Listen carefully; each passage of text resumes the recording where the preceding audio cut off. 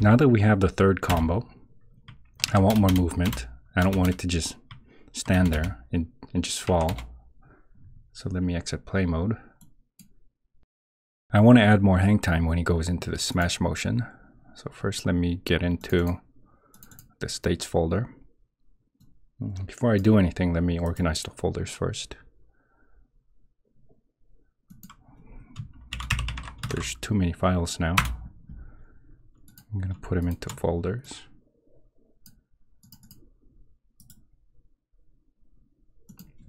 So jump. All the jump files goes into jump.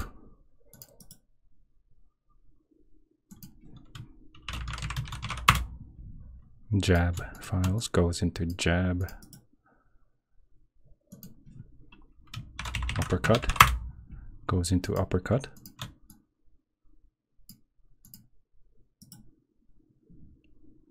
Smash goes into smash.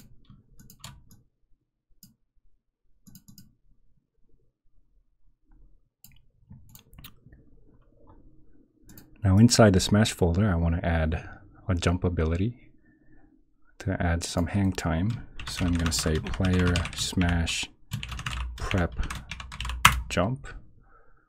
And I don't want it to have any pull force. So I'll make it 0 on both sides. And I'm just going to try 120 as a force. That pushes the player up a little bit when he goes into the prep motion here. I'm just going to add the jump ability. Okay, and since the timing is 0, it's going to jump immediately. Let me play and test it. So if I go into the smash, there's a bit of hang time now. Looks all right. I also want some forward movement, so I'm going to create move forward, obviously. So smash, prep, move forward. It's going to be a constant no matter what you press.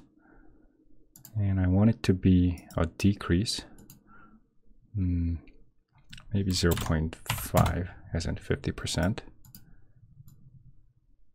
And make it something like this. Speed, I'm just going to try 5, block distance 0.1, I guess.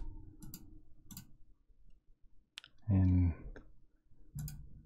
again, I'm going to add the ability to the prep. Let me just drag it in. Okay. And let's see what happens when I click play.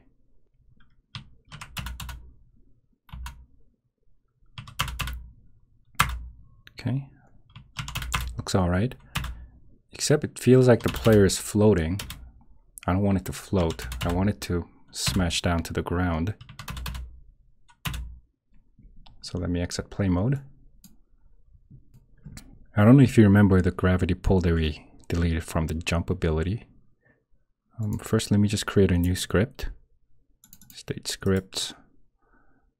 And I'm going to say gravity pull, go in there. I'm going to press Control T, get the jump script. I'm going to copy jump into gravity pull and change the name. And I'm going to get rid of the jump script, except I want the gravity here. So I'm going to delete everything except for the gravity pull, which is going to pull the player towards the ground. So I'm going to delete everything else. And after the animation, I want the gravity pull back to 0. If I save and go back to Unity, I'm going to go into the Smash folder. And I'm going to create the new ability that we just wrote. Gravity pull. Again, smash prep, gravity pull.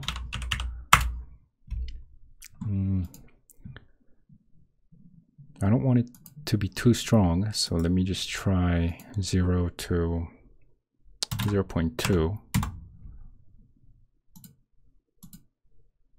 So it's going to be an increase as time goes, kind of like gaining momentum.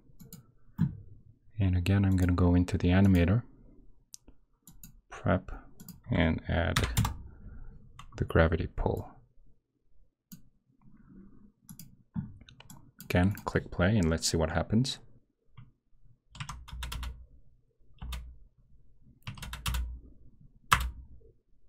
So he falls faster, maybe not fast enough. I think the jump might be too strong here. Let me just make it 100. And I want to make the gravity a little stronger. Maybe 0.3.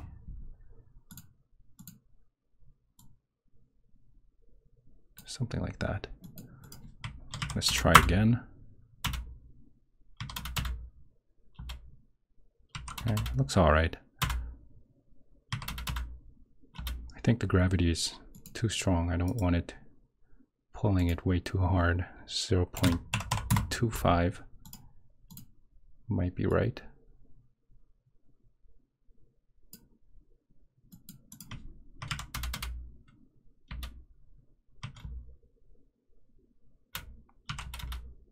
I like that a little better. I also want to make it smoother from fall to smash prep.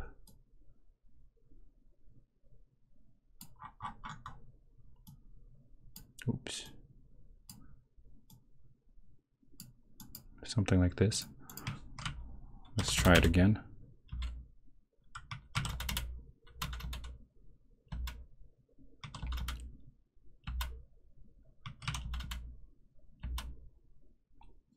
Okay. I also want the player to hold a little longer when he finishes. So let me try 80% here. Okay.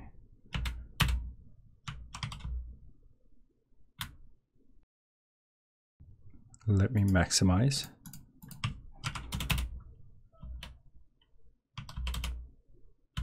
Okay. There's still a lot of polishing left to do. Things like registering the attack. You can't kill anybody with this yet. You can kill him with the uppercut, but not the smash. And we also got to add new things like visual effects, camera shake, and maybe a little more fine-tuning. But for this video, I'm happy that I added the forward movement and a bit of hang time. So that'll be it for today. Thanks for watching. I'll see you guys soon. Bye-bye.